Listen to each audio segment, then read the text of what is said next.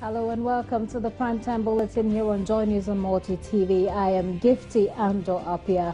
This bulletin is also available on ABN on Sky Channel 235.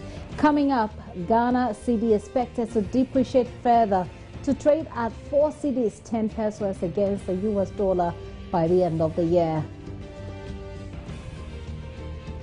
ECOWAS Chairman President John Mahama announces a sub-regional meeting will be held to find ways of dealing with the deadly Ebola virus.